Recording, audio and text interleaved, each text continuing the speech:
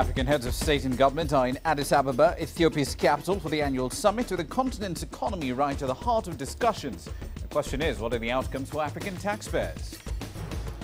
That's a question we'll be exploring over here in the next half hour, but it's not the only item on the menu. Here's what else is coming up. Ghana's National Petroleum Corporation is assessing the commercial potential of a new gas discovery made in partnership with Eni. And Egypt's central bank is widening the band in which banks can trade dollars. The idea here is to kill off the black market. Let's start, however, with matters on a continental perspective, where leaders attending the new Partnership for Africa's Development, the NEPAD meeting in Addis Ababa, Ethiopia, have agreed on ways of making the African continent fund its own infrastructure development. They also discussed various strategies to accelerate economic growth in the continent and reduce poverty as a whole. Here's Girum Chala with more. The new Partnership for Africa's Development has been tasked with advising individual African states on strategies to achieve economic growth by mobilizing resources and more. The current chair of the NEPAD summit, Senegal's President Macky Sall, says the agency has achieved a lot, especially over the last 2 years. In the face of multiple challenges, we have established priorities which represent key factors for a sustainable development and an inclusive growth in Africa. It's about reinforcing political integration and socio-political integration by establishing infrastructure projects, by transforming African agriculture for a better productivity with a view to achieving food security. The current summit of the NEPAD heads of state is hosting presidents like Robert Mugabe of Zimbabwe, who is expected to chair the African Union, and Jacob Zuma of South Africa, who last year championed NEPAD's infrastructure initiative. Everyone here agrees that Africa must raise skilled citizens to maintain its development. Without the necessary skills, we will not be able to have a good infrastructure progress. Because even if we can get outsiders to build our infrastructure, we need our people to be able to maintain and look after that infrastructure. The question of funding African projects remains a bottleneck for member states, slowing implementation of high-impact infrastructure projects such as railways, roads and highways. On this, Africa sees a way out in the Africa 50 Fund. The study on the mobilization of domestic resources has shown the capacity of our continent to manage its own needs by developing funding mechanisms, innovating funding mechanisms. In this framework, the launching by the African Development Bank of the Africa 50 Fund, whose objective is to speed up research, the search for project funding, should be strongly supported by our states. For Africa, 2015 has been predicted as yet another year of economic growth. The IMF expects a little less than a 5% growth. Because of current decline in oil prices, most oil export-based African economies are suffering. That is why experts and even policymakers of the continent are pushing for individual states to industrialize, to export value-added products. Value addition also means more jobs for the African youth population. Girum Chala, CCTV, Addis Ababa, Ethiopia. An Emerging Africa Summit was held on the sidelines of the AU meeting in Addis Ababa. It essentially provided a platform to look at Africa's place in the wider global economy. Here are the insights into the continent's investment outlook for the year. Famida Miller was covering that event in a lot of detail in Addis Ababa. She joins us now from the Ethiopian capital. Famida, what were the highlights of the Emerging Africa Summit? Well, Rama, that summit did indeed take place on the sidelines of the African Union summit, with the organizers looking at the right people at the right place, at the right time, of course, to address a number of issues across the African landscape. And they looked at a number of issues with key participants from the public and private sector, including investment on the continent, the risks and the opportunities, also addressing gaps in infrastructure, as well as looking at the healthcare sector and changes and reforms that needed to be made there, especially following the Ebola outbreak in West Africa that has had an impact not just there but across the continent, even in terms of tourism in other parts of the continent, with a sort of stigma and incorrect information attached to the entire continent abroad. One of the other issues they looked at, of course, was new actors and strategies in Africa's multinational corporations sector. And we also got some insight from some of those attending into the investment environment in Africa in 2015. Here's what they had to say.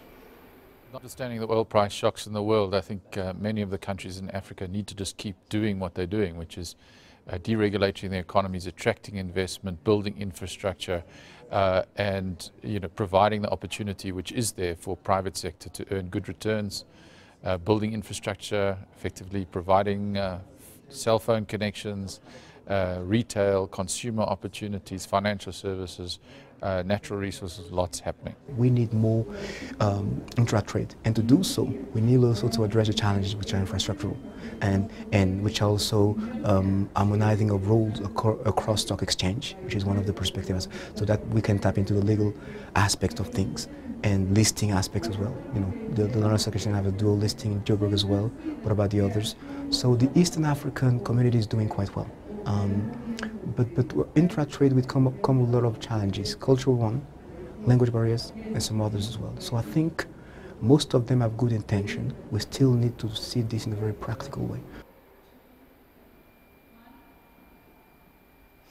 Now, Rama, what was key to the organizers here was moving along this from being just more than a talk shop. Instead of repeating this mantra that Africa's rising, which indeed it is, they instead wanted to focus on how far Africa has come and what the priorities are going forward, and just securing the future that Africa can indeed provide. We know the potential that Africa has. We've heard it many, many times over.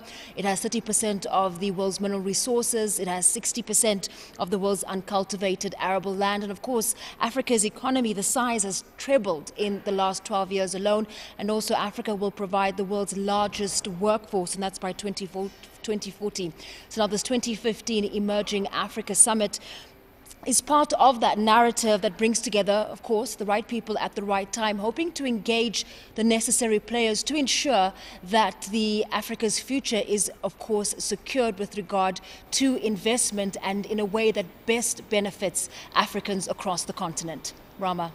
Indeed, we'll have to leave it there for the time being. That's Famida Miller live from the Ethiopian capital of Addis Ababa. Looking forward to seeing what the Head of State Summit, of course, will do with the recommendations that come out of the Emerging Africa Summit. Let's take it to Ghana now. The National Petroleum Corporation over there is assessing the commercial potential of a new gas discovery that was made in partnership with the Italian energy group Eni and the commodities firm Vitol. Now, the West African country is facing quite the array of economic challenges. It's a fairly potent cocktail, this: runaway inflation, stubborn budget deficit, and a steep fall in benchmark crude prices. Maria Galang puts it all into perspective. Speaking during its sign-in ceremony for a development plan of the offshore Cape 3 Points development, set to access approximately 1.5 trillion cubic feet of gas and 500 million barrels of oil, Ghanaian President John Mahama said the project is one of the biggest in Ghana since independence in 1957. The venture is set to start producing oil in 2017 and gas the following year. Last year, it is anticipated by UNCTAD that foreign direct investments into Africa amounted to some $53.3 billion US.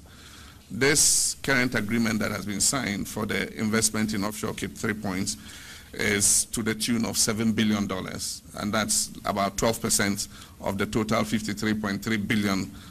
And so it probably would be the single largest investment that is being made in an African country in this particular year. The assessment will be made in partnership with Italian energy group Eni and oil trader Vitol. Ghana suffers from an energy deficit that has led to power cuts for homes and businesses and helped slow economic growth in a country that has seen rapid expansion in recent years on its exports of gold, cocoa and oil. The gas that we expect would be able to power an additional 1,100 megawatts of power, for Ghana. That is more than Akosombo. Akosombo is 1,020 megawatts, and this gas will be sufficient to power 1,100 megawatts. We expect that this field's viable life should last between 15 and 20 years.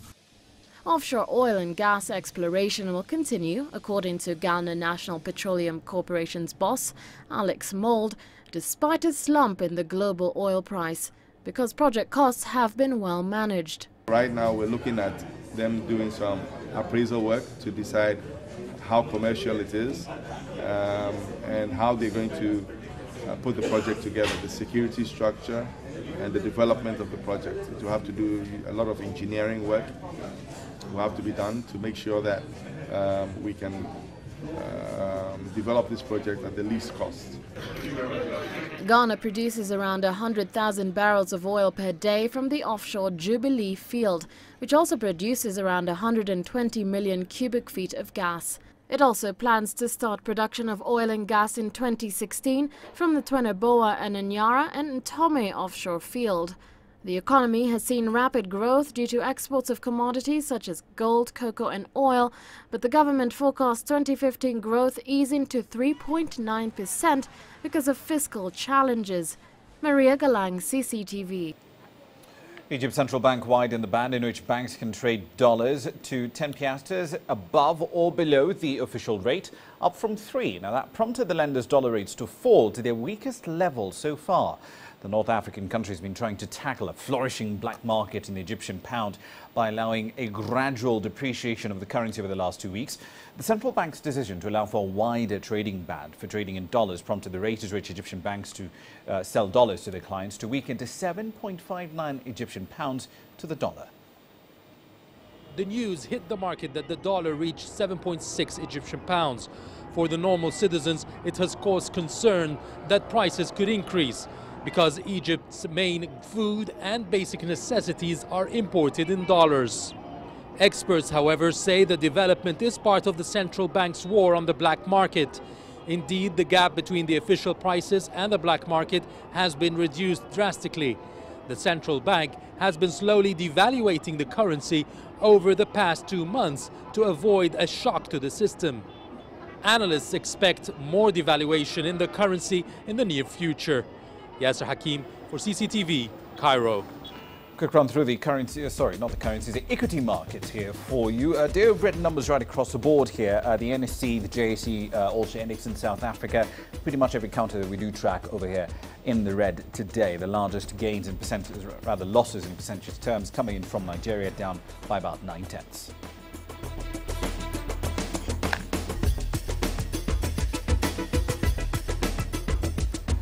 Coming up next is a boom in the pipeline for South African air travellers as new players enter the domestic budget airline market.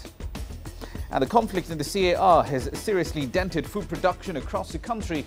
We'll have the latest grim numbers from there.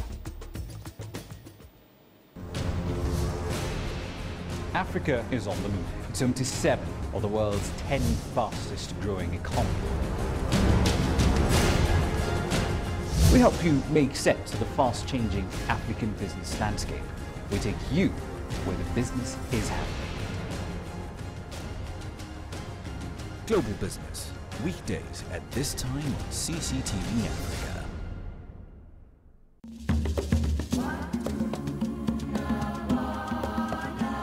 Sustainable development and a commitment to developing partnerships with Africa.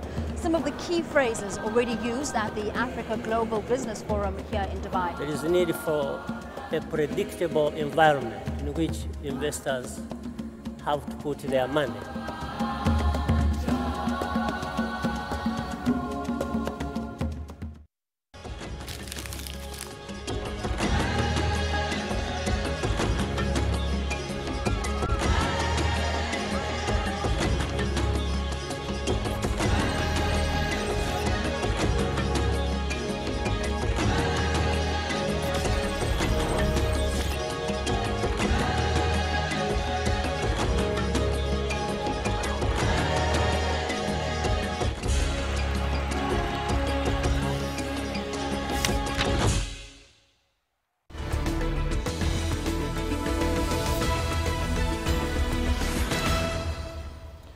Welcome back to the program. You're still watching Global Business Africa.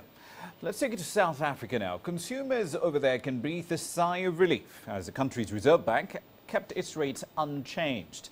The cost of prime borrowing remains at 9.25% for now. The repo rate, that's the interest rate charged for banks to lend money, or rather to borrow money from the Reserve Bank, will stay fixed at 5.75%. Now, the decision was largely as a result of lower oil prices, but the South African Reserve Bank Governor Lesisha Kanyahu has warned that slow economic growth, a weaker rand and constrained power supply will offset the benefits that cheaper oil prices bring to the table. The country's inflation is expected to remain at the upper end of the bank's target band of 3 to 6% over the next 2 years. The South African Reserve Bank has also revised the country's growth forecast down to 2.2% from 2.5%. The near-term inflation outlook has therefore changed significantly, but the favorable impact of these developments on both inflation and growth in the longer term will depend on the persistence of the oil price decline. Even a moderate increase in oil prices going forward will reverse the favorable inflation trajectory, and the inflation and growth benefits, whilst welcome, are expected to be temporary.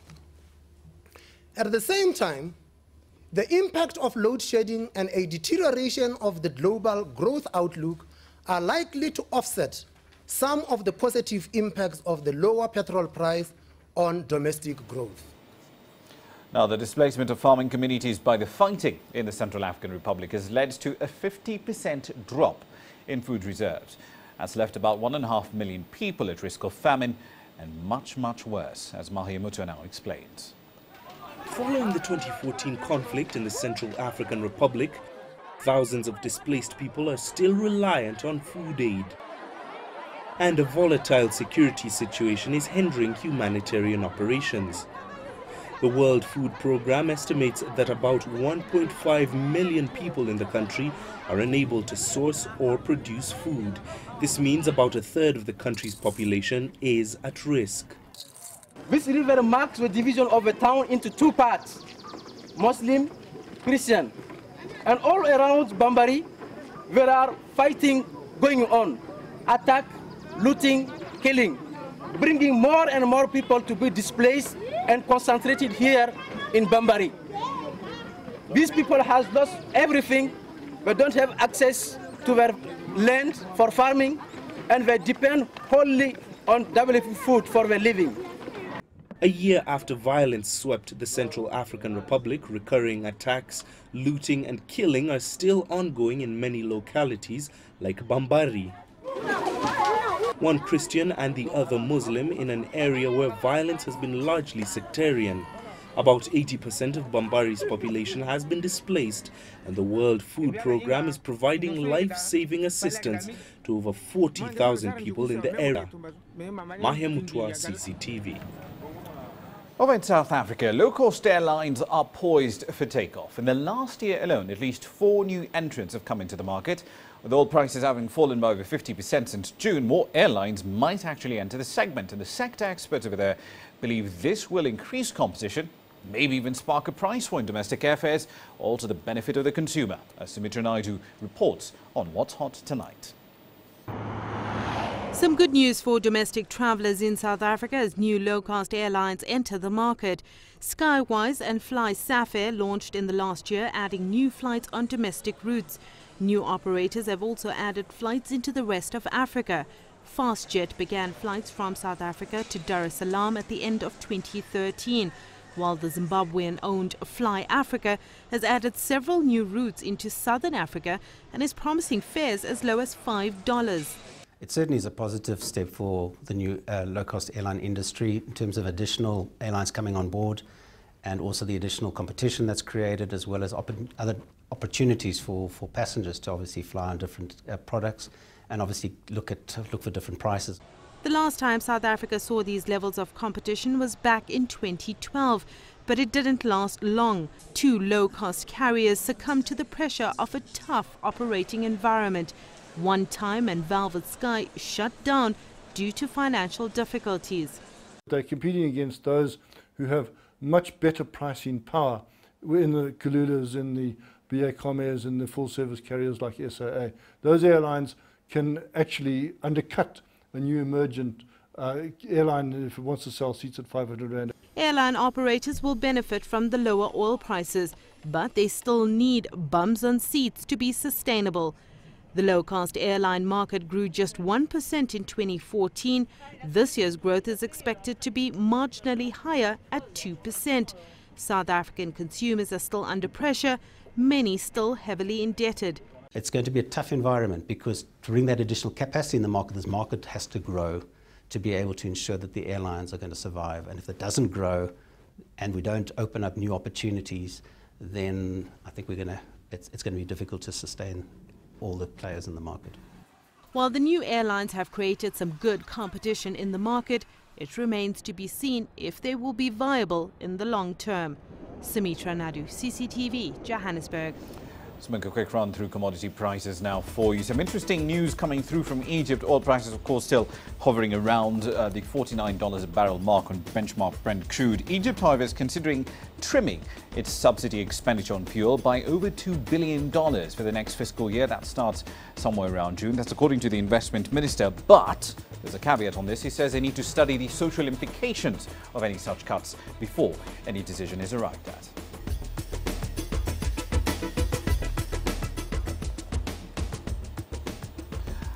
Up next, we'll introduce you to a Ugandan entrepreneur who left a career in medicine to focus instead on selling household gas. We'll tell you why.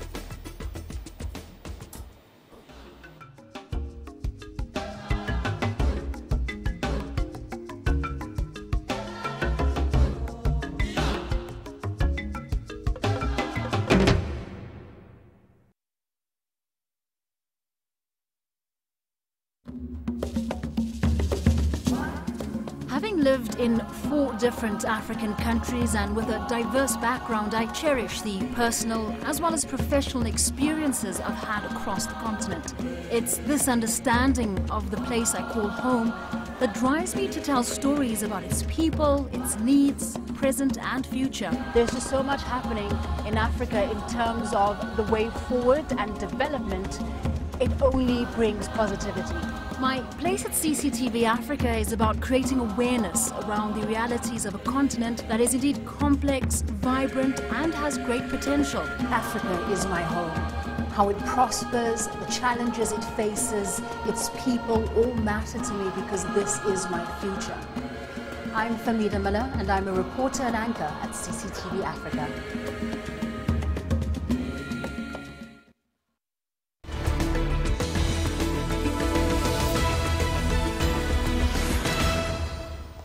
Welcome back to the program. Over in Uganda, a doctor set up a fast-growing business based on the supply of household cooking gas. Now, part of his aim is to drastically reduce indoor air pollution. It's a problem a lot of us don't actually think about, and essentially he's replacing firewood, charcoal, kerosene, whatever is being used by cleaner LPG. Emi Osirwa abandoned his career in medicine to become an entrepreneur. He's told his story to CCTV's Hilary Eyesiga. A common sight in Uganda. Many families rely on charcoal for cooking. But Emi Wasira says cooking with solid fuels is a growing public health hazard. My mother, I remember I used to spend at least 3 days at home or in the hospital looking after her because she was ill. Little did I know that she was suffering from at least a medical condition. It was not until when I went to medical school that I realized that it was not only my mother, but even other women outside there were suffering from ill effects of cooking energy. A trained medical doctor and public health practitioner, Wasira treated many victims of household pollution. He's now chosen to try and prevent these problems before they arise. But you can imagine this woman who spends between 9 to 11 hours in the kitchen cooking. What does she breathe in? Carbon dioxide instead of oxygen. Instead of setting up a hospital to treat patients who come with indoor air pollution, probably it would be better if at all we could treat them with a preventative method of clean cooking fuels. His company, West Gas, has invested up to $300,000 in a plant that produces gas from locally available biodegradable waste. Having started 5 years ago with 45 clients, Waste Gas now reaches more than 6,000 families, and the company hopes to supply about twice that number by the end of 2015. Anita Atuhire is one of the clients. She is a beneficiary of the company's scheme that allows low-income earners to acquire gas on credit. If I cook using charcoal, smoke fills the house, soot gets on the clothes and it gives me headache. With gas, cooking is now convenient and smoke-free. Statistics by the World Health Organization show that 3 billion people light and cook with solid fuel, and that 4.3 million people die annually due to household pollution-related illnesses. Waste Gas believes this trend can be gradually reversed if people could start using gas cookers and lamps for lighting. But in a country where more than 50% of the population lives on less than $1 a day, many families cannot afford gas and will still have to rely on charcoal and firewood. Hilary Yesiga, CCTV, Kampala. As far as currencies are concerned, some interesting stories in two different directions coming from Nigeria and South Africa. The Naira not above 190 to the dollar in trading today. However, over in South Africa, the news from the United States that rate hikes were still on the cards, that did push the rand down to about 11.66 to the dollar. But when the Reserve Bank came out and said, look, don't expect a rate cut from us because that depends on what inflation does, it actually boosted the rand up to about 11.53 or so to the greenback a little later in trading. Now, just before we go, here's a quick preview of what we're working on for tomorrow's program. African leaders, of course, will be standing with Liberia, Guinea, Sierra Leone. They're demanding debt relief for these countries which are at the epicenter, or still are at the epicenter, of the deadly Ebola outbreak. We'll find out exactly what sort of debt relief measures they need and can qualify for, what options are on the table. We'll also be in South Africa. Some interesting cash transfer systems are being set up over there. Ideally, as far as the designers are concerned, this will be a lot cheaper than any of the other offerings on the market. We'll have the details on that and plenty more in the pipeline for you tomorrow, but that's it for this edition of the programme. We'd like your feedback on what we do around here. Global Business Africa at cctv.com is the email to use, and of course when we're not on air, Facebook and Twitter are your ports of call. The news continues over there 24/7. I'm Ramanyang in Nairobi. We'll see you in 24 hours.